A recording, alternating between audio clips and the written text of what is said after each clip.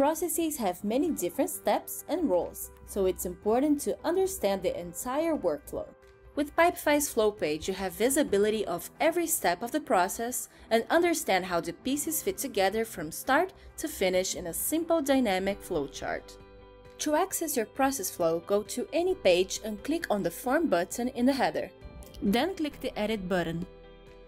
In this environment, we see tabs with various options to customize and configure the pipe.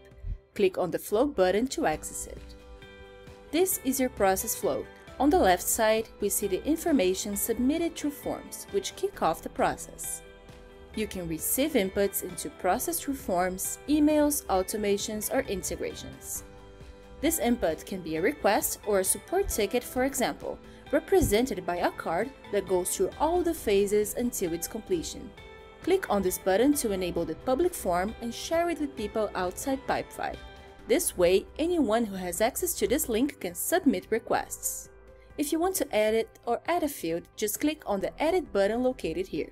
You are quickly redirected to the respective form or phase. Just hover over the phases to see how they are connected. Cards can go through one or multiple phases, depending on your rules, and here you can check how the whole process is linked. This is the flow chart of a process in Pipefy.